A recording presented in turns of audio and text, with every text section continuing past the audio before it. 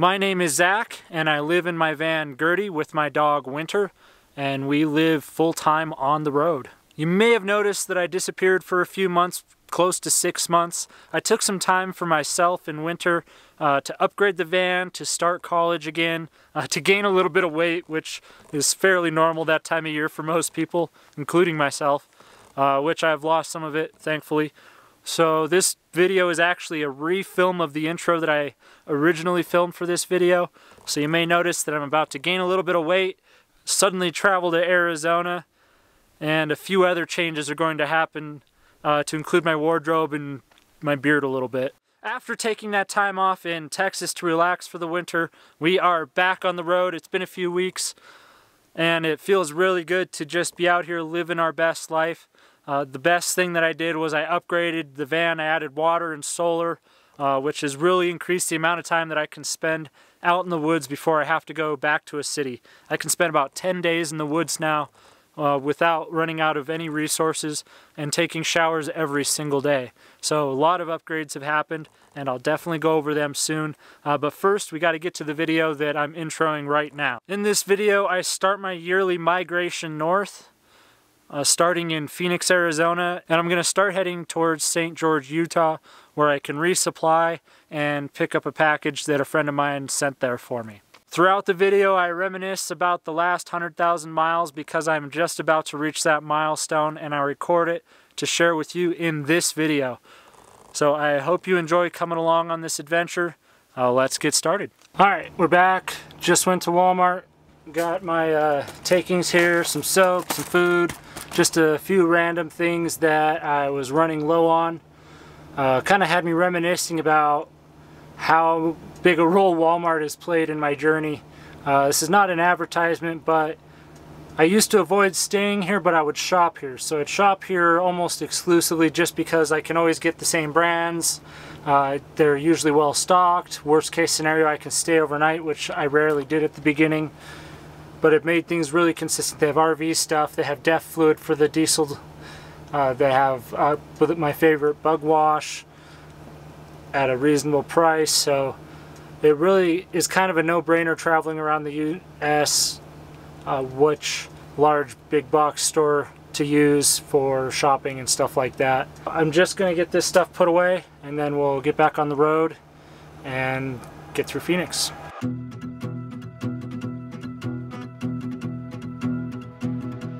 Okay, now we're ready to get out of here. Phoenix is quite the jungle to get across. It's only about, I think it's 2 p.m. Yeah, it's 2:14 right now, which is not too bad, but give it about 45 minutes and it's going to get really rough around here. So I'm going to run across town to the other side, get fuel there, and then we will continue on our way. I'm not a big fan of Phoenix traffic, but it's not nearly as bad as Houston. So I'm going to get out of here, and I'll see you down the road. Heading out on our own with our hope in the clouds, and we're starting to see that we're onto something. Feel it coming, we'll keep running, nothing in our way, and we got no reason to wait. Let the journey take you where it wants to. We'll continue to find our way through anything we face. We got what it takes. Here we go. All we need is an open road and a chance to see a never-ending world that's beautiful. Here we go, with the sunlight on our skin. It's a brand new day, it's ours to take, and we will let it in. This is where the adventure begins.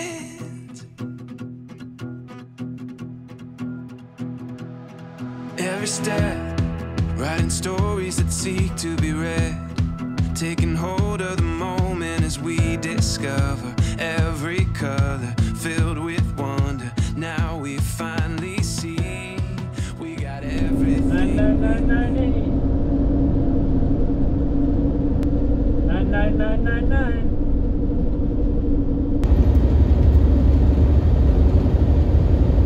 There it is, 100,000 miles. Wow. feels pretty special, actually.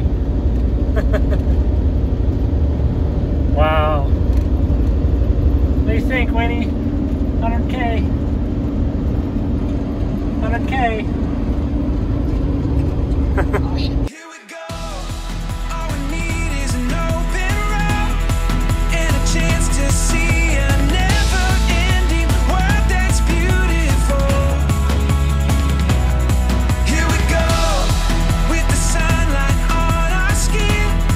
It's a brand new day, it's ours to take, and we will let it in.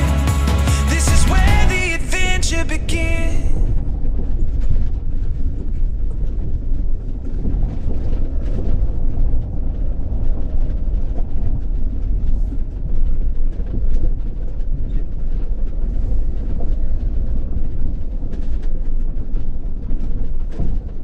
Well, this is not what I had planned, but I really need to get fuel.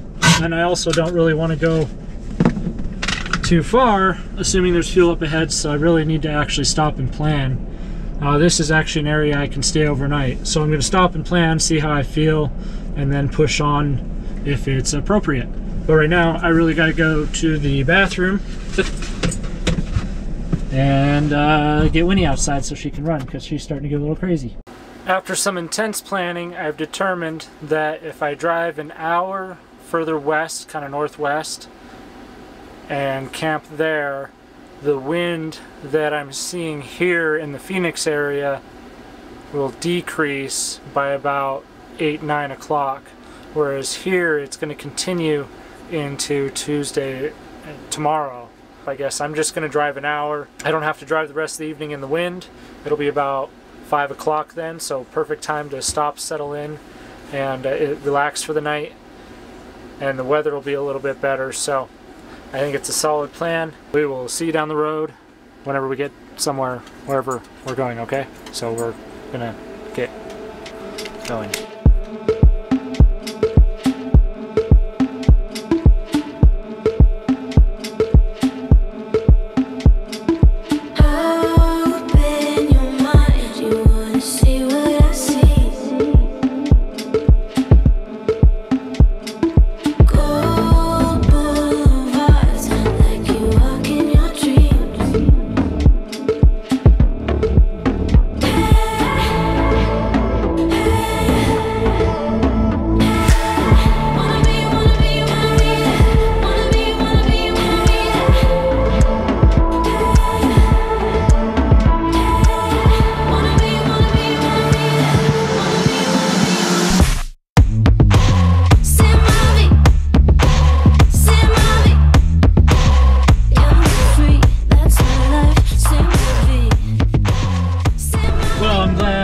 Got damaged. I am covered in mud now.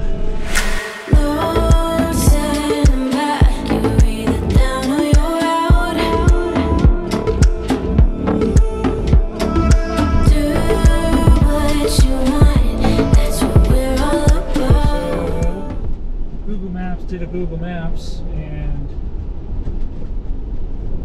whoa, kind of rewrote where I was going.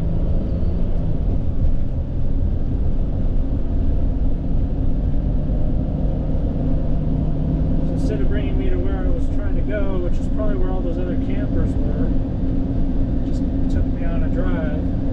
As beautiful and fantastic as it is, it's not where I wanted to go. But I just spotted a spot back here. I don't know what it is. But just back here, be able to pop into for the night.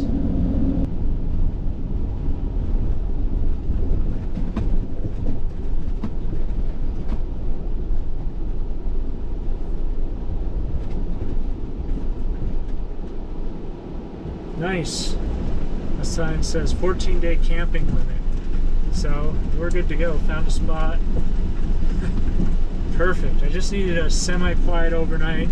Just off the highway is not a big deal. Oh, this is perfect. But I do want to scout up this road and see if there's something better. but this is quite ideal. Perfect for an overnight. I don't know how noisy this road is, but it won't be that bad. It's already super windy, so I'm gonna run up there and scout and then see if it's worth taking you along. There you go. Let's go. Winnie, this way. Oh.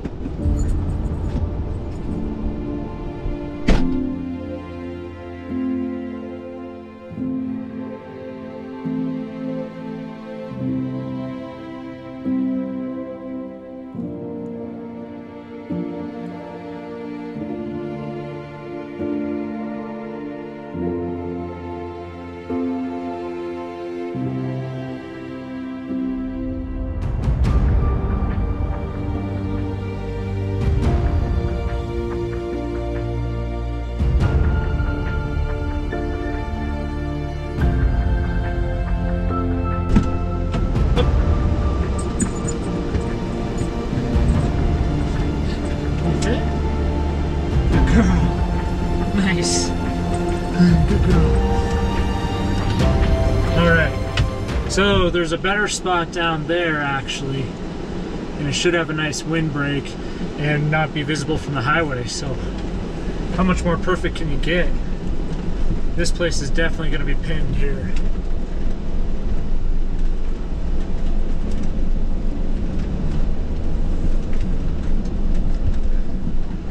Oh, dirty Getty.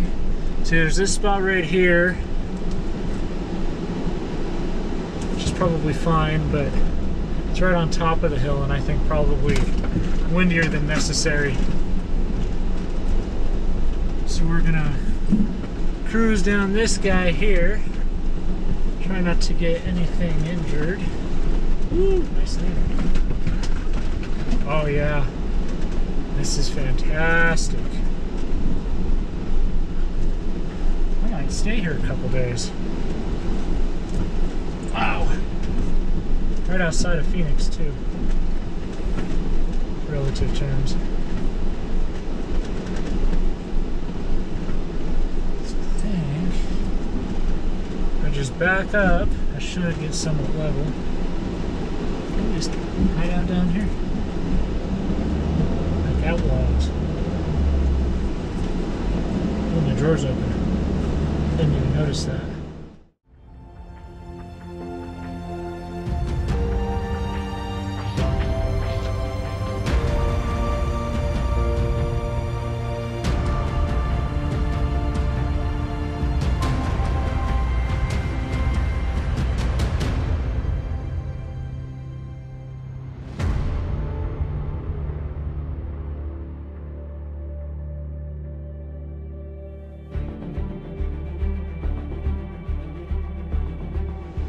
I don't know, it might not be possible to level this rig here. I can use the leveling blocks, but it really, I don't like them. They're just going to get broken up a lot with these rocks. Don't know. The juice is worth the squeeze. Alright. We're going to go up the hill and try the top of the hill spot. That'll give me max sun and Starlink viewing. Squeaked around the bush there. Nice. So you want to back up so I'm not looking at the road.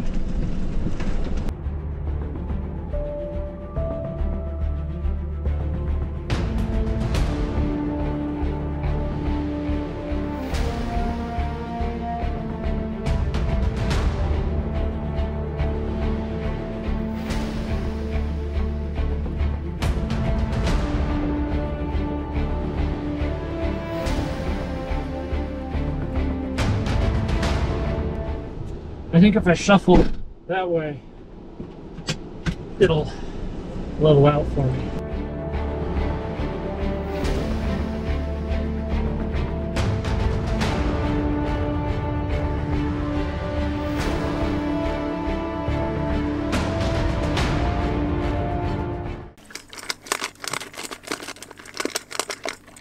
Well, I got everything picked up and put away and set up and ready to go. I got my windows covered. I got this great view I'm going to enjoy for the night. It's actually quite windy and quite cold. Too cold for my sandals, shorts, and tank top outfit today. I wanted to enjoy the really warm weather before it was gone for at least a few days. And possibly longer if I decide to go higher into the mountains. But right now this is the view I get to enjoy. So it's going to get quite a bit colder here overnight. I'm looking forward to just relaxing for the evening. I'm pretty exhausted, even though all I really did today was go shopping, drive across Phoenix, and drive in some windy weather until I found a decent place to sleep for the night. It hasn't been all that unbelievable and exciting, but hopefully tomorrow will bring us up into the mountains and give us some good views and a fun journey as we continue on towards Utah. And I hope to be there by the end of the week when the weather starts to improve for the weekend, and then we'll see where we're at there. We may go to some more exotic places and see what we get into. 100,000 miles though, pretty cool. Hello, good morning. It's actually not the next day, it's the day after that. I decided to take a rest here. It was super windy yesterday as well. It calmed down at night like I expected, but it picked right back up the next day.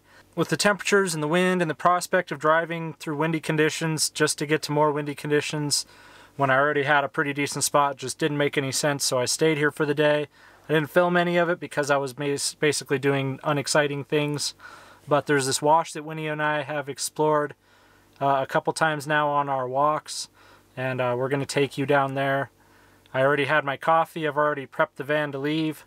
It's just down to taking her for a walk, getting dressed because I'm actually not wearing pants at the moment, and getting going. But the most important thing in the morning is to get Winnie out on her walk, and that way she can get some exercise, go to the bathroom, get in a good mood, and then we can travel. I also get in a good mood, so without too much more blabbing, let's get out of the van, go take a walk, and get back and get out of here.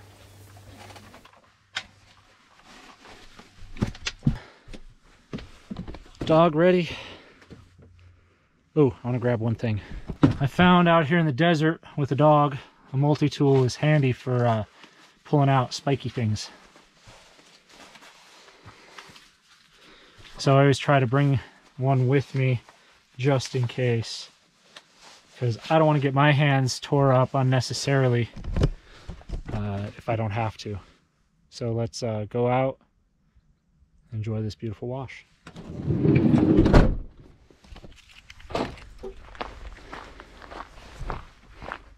Oh, it is a perfect day out here. Honestly, don't get those nearly as often as I'd hope, but I do my best. There she is. Beast.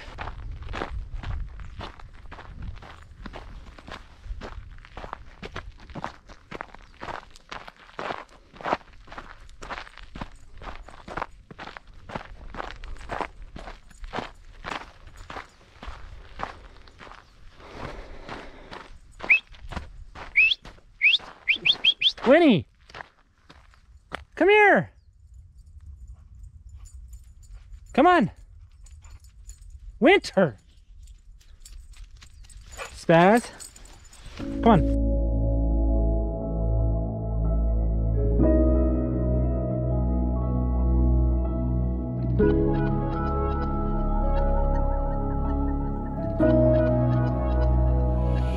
The air is getting heavy to breathe. Closer to me, every detail burned into my mind. The stars in your eyes, the way you hold me like I was lost, like you would pay whatever the cost. All the candles close to fade, and now they flicker and go out. So it's hard to tell how big these things are, but it's way above me, and this isn't even a huge one. This base is at least as big around as my shoulders are wide. Just absolutely covered in spines. Just keeps going. I don't know, for some reason I just never expected saguaros to be this impressive.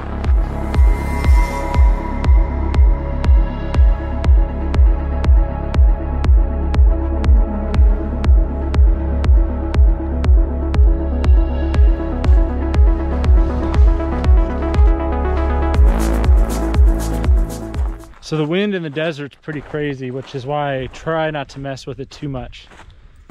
For one, it's almost always stronger than it should be.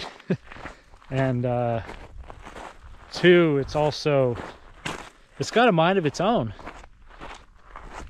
It'll be a day with no wind forecasted, nothing crazy going on, and then suddenly your whole camp will get blown away, and then it'll be nothing again. Come on, Winnie! And that just blows my mind. And when you have it forecasted, it's almost always stronger than the forecast is calling for. So that makes it fun too. Like, I knew it was gonna blow when I was coming out of Phoenix, but I didn't know it was gonna be that crazy strong. And indeed it was. But we still made it. I've made it through some pretty seriously bad windy conditions before. And I tend to do all right as long as I keep my head and don't go too fast. Speed definitely makes problems happen faster. And that's not what I'm trying to do when I'm driving.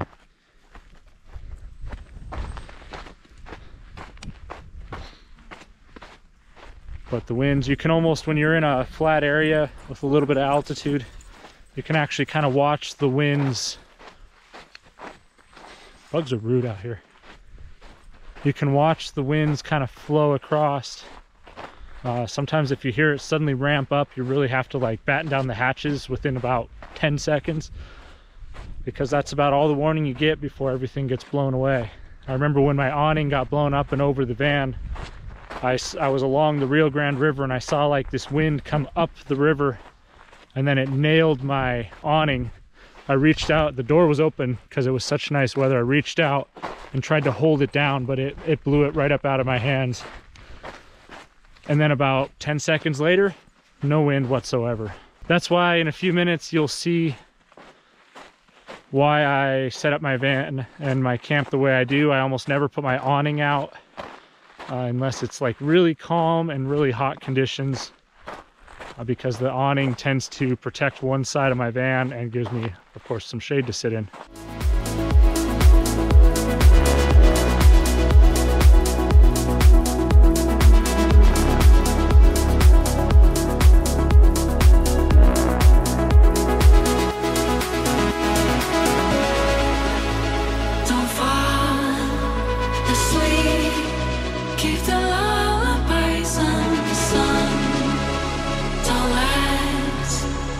Dreams be erased and come on.